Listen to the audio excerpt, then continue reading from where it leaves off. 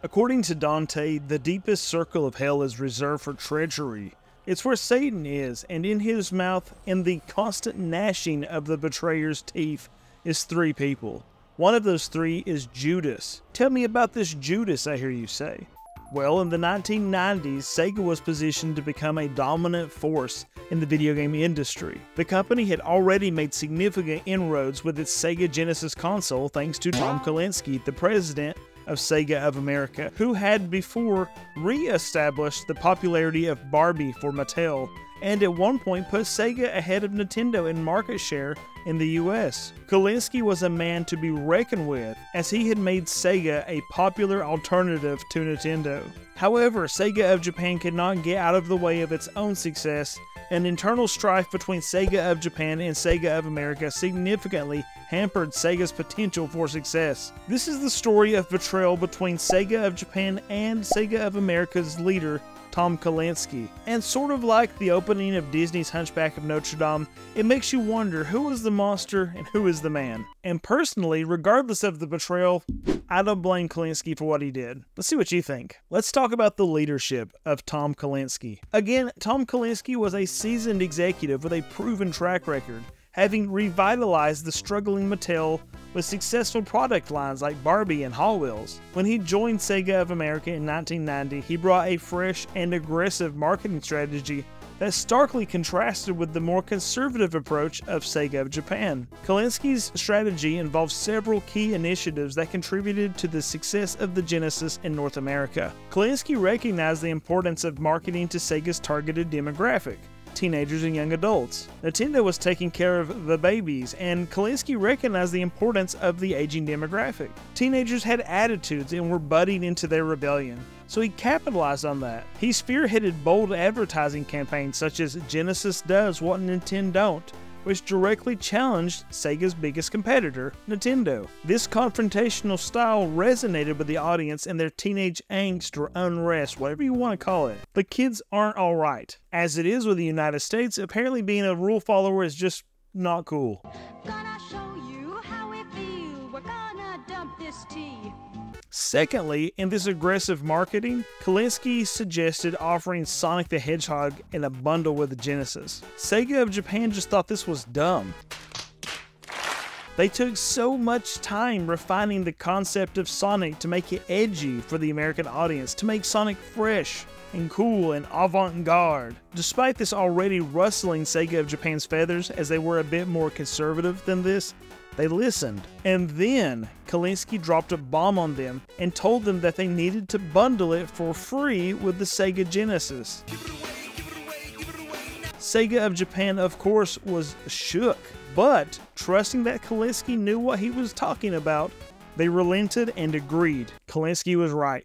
Sonic quickly became an iconic character and gave Sega a mascot to rival Mario, further boosting the appeal of the Genesis and cranking up the sales of the Genesis console quickly. Thirdly here, Kalinske pushed for more localized content. Kalinske emphasized the need for content that appealed to specifically American audiences. This led to the development and promotion of sports games and other games that were particularly popular in the United States. It sounds super simple today, but simply figuring out what audiences want and delivering on that was almost revolutionary for the time regarding video games. And Nintendo seems to be struggling with that still somewhat. Ooh, kinda bad. But whatever, we digress. Maybe Nintendo's erring on the side of they don't know what they want until we tell them, and I guess that's fair. Despite all of the awesome things that Tom Kalinske was putting into place, controversy or not, there were several points of contention as well. Again, despite his proved success, Sega of Japan had some major problems with him. Kalinske's decision to bundle Sonic the Hedgehog with the Genesis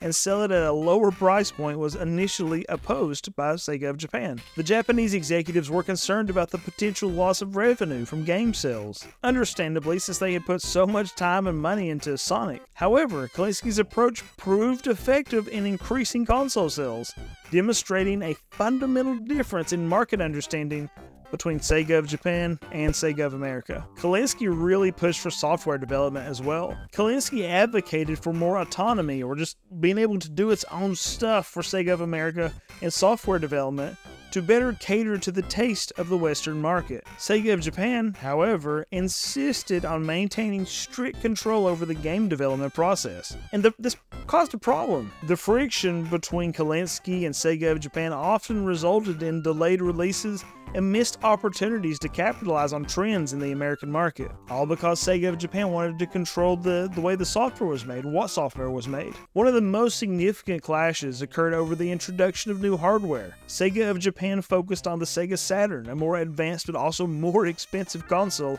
while Kalinske saw potential in the 32X, an add-on for the Genesis that could extend its lifespan and offer a more affordable upgrade path for consumers. Sega of Japan's insistence on prioritizing the Saturn led to a fragmented market strategy that ultimately flopped. This just confused consumers and undermined the potential success of both systems in both markets. And a final point of contention here, listen to this. Kalinske's marketing strategies often clash with the more conservative approach preferred by Sega of Japan. The Japanese executives were uncomfortable with the aggressive, in-your-face style of advertising that Kalinske believed was essential for capturing the American market. There was a lot of dissonance between these companies, right? So where did the betrayal come in? Well, we're not there yet. We're getting there. But I want to point out a couple of other things, issues that were happening between Sega of Japan and Tom Kalinske. These conflicting priorities and strategies between the two branches led to a lack of coherence in Sega's market approach. Kind of like mom and dad can't agree, so it's a problem. The household's a little broken. Consumers received mixed messages, and the company's efforts were often just disjointed. This was particularly evident in the handling of the 32X and the Sega Saturn, where the simultaneous promotion of both systems diluted their impact and confused the market. I want something from Sega, but do I want a 32X or do I want a Sega Saturn? It sounds like they're trying to sell me both of them. The power struggle over control and decision-making slowed down innovation and responsiveness as well. For instance, while Sega of Japan was focused on the technically superior but complex and costly Saturn, the emerging PlayStation from Sony capitalized on the opportunity to capture the market with a more straightforward and consumer-friendly approach. Sega's delayed and fragmented response allowed Sony to gain a foothold that it might otherwise have struggled to achieve. They kind of caught Sega with its pants down. Let me stop! The reluctance of Sega of Japan to fully embrace Kalinske's insights into the American market resulted in missed opportunities. And let me point out that Sega of Japan hired Kalinske, but then didn't want to listen to his suggestions, particularly about the Western market. As an example, the conservative approach to software development and marketing led to a lack of compelling titles and promotions that could have strengthened Sega's position in the critical North American market. Kalinske wanted to spend some money, he wanted to break some eggs, and they had worked with Sonic before. Since then, after Sonic's success, for some reason, maybe they were jealous, they didn't want to listen to what Tom Kalinske had to say. So this doesn't really make Kalinske sound like the great betrayer Judas or anything, right?